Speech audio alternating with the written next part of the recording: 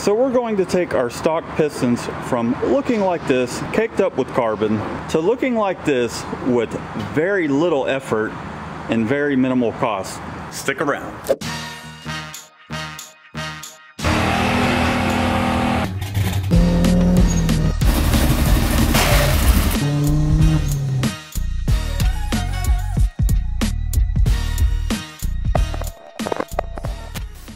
Welcome back. If new to the channel, I'm Matt. We're working on rebuilding a 1.8 liter for boost, and one of the things I want to do is get the pistons clean, get the ring lands clean, and so that way we can just essentially reuse the pistons and the rings and toss it back together with a little bit of ring gap, of course. So we're going to take our stock pistons from looking like this, caked up with carbon, to looking like this with very little effort and very minimal cost.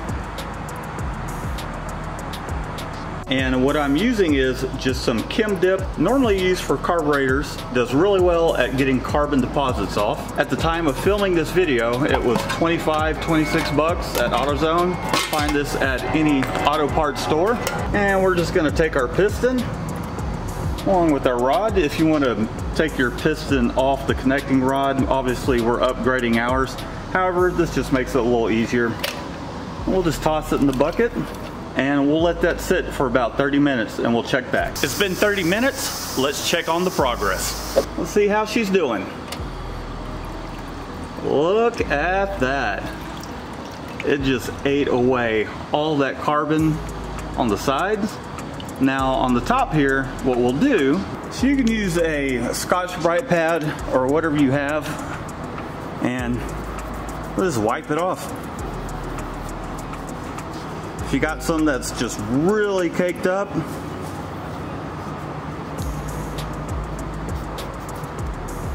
use a green Scotch-Brite. I'm just trying to get these valve reliefs all nice and taken care of. We'll wipe the rest of this down. And we still have our rings in there, so what we'll do is we'll use those to just kind of clean out the ring lands. We'll keep them in there.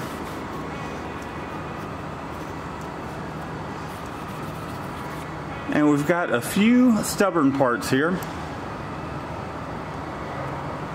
in which we'll just let it soak a little bit longer and eat the rest of that up.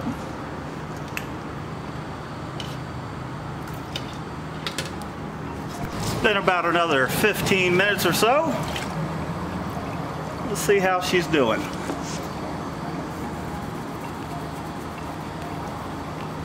There we go. The rest of that crap wiped right off.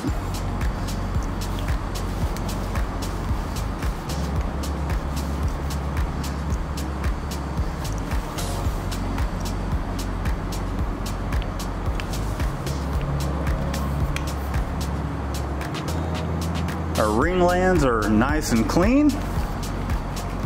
Now let's go ahead and rinse this with some water, and we'll hit it with some WD-40 to keep things from rusting up.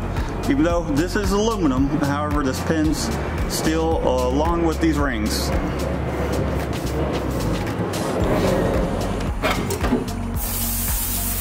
Hit it with a little bit of water.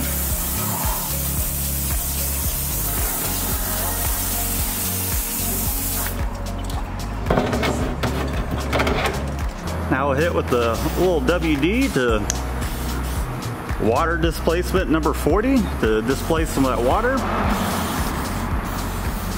And you can even see where the carbon buildup stops on the piston. Now we could go ahead and run this as is, hone our cylinder, toss them back in, but for a little added bonus,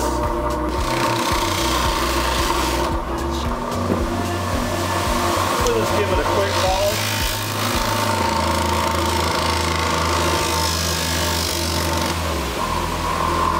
And we'll get the